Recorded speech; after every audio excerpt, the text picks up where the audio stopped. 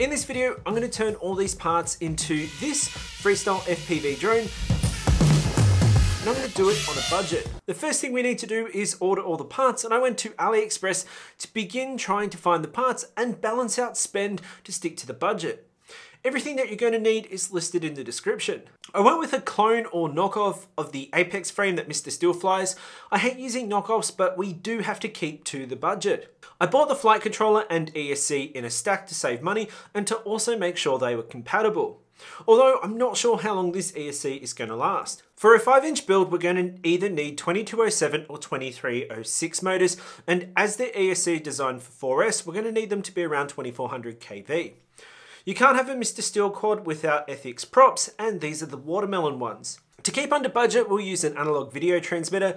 This JHEMCO one has 800 milliwatts of output power, which will work nicely. I found this cheap antenna that's also going to work really well. Cameras can be quite expensive, but I found a cheap one that seemed to have some decent specs. For the radio receiver, I went with this Express LRS receiver, as all my radio gear is exclusively on Express LRS. After adding all this to my cart, I placed my order and it was time to wait for shipping from China to Australia. You're going to need a few tools in order to complete the build. Hex drivers, soldering iron and solder are the key ones, but you can also use some extra tools to make your life easier. Putting the frame together was pretty straightforward, although I noticed that some of the hardware wasn't the correct length. Next up was the motors, and this is where I ran into another issue. The included bolts weren't long enough to get through the frame to secure the motors, and the frame kit didn't include any of the right length motor bolts either. I had to go to my spares bin and was lucky to have some the right length. Now it was time to test with the ESC. The screws that hold the frame and arms together are longer than they should be and touch on the bottom of the ESC. This is going to cause a fire when it's plugged in. Checking my spares bin, I didn't have the right length, and now the build comes to a screeching halt. I'd have to order the parts from a local hobby store, and this is not only going to delay the build but add additional cost with postage. The only chance to get the right length was to see if my local hardware store had them. A quick trip to Bunnings and I found they had some M3 bolts in the right length, and it's Australian law that you must have a sausage sizzle when you go to Bunnings. Everything should be right to complete the build now, or at least as I thought. The next issue I ran into was mounting both the ESC and the flight controller. The included hardware for the frame and the stack just didn't work in any combination. So it was back to the spares bin, and there was actually another packet of screws I bought from the hardware store for a previous build to save the day. Well, sort of. Next up was to solder the motors to the ESC as well as the battery lead, and I added a capacitor as one wasn't included.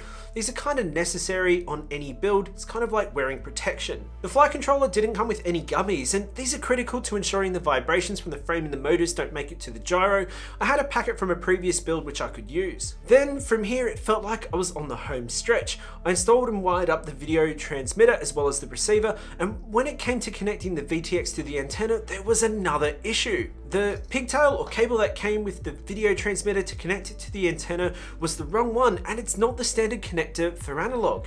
Again, I was lucky my spare parts came to the rescue. I also had issues with mounting the camera, so I ended up forcing screws into it and using hot glue to keep it in the right position. Now it's time to update the ESC firmware to Bluejay and flash the flight controller with the latest version of Betaflight. I went through Betaflight and selected the port which the receiver and video transmitter were connected to, turning on or on the different options in the configuration tab, setting up the video transmitter, configuring the modes or switches, setting up the on-screen display, and applying a preset tune, then making sure all the motors were in the correct order as well as spinning in the right direction. Now it was done and time to take it out to fly.